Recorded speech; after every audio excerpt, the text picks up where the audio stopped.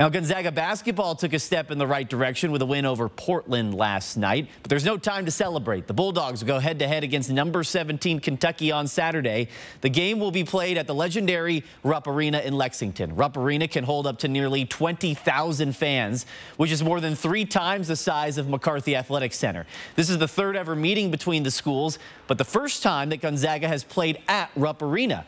The Bulldogs are looking forward to playing in one of college basketball's most historic venues. We've been pretty much everywhere with this program. We've just never been there. The fact that it's in season, in conference play, I think it bumps it up a couple notches. And when Gonzaga plays Kentucky, that's a really, really big thing for college basketball. And tip-off for that game is at 1 o'clock on Saturday.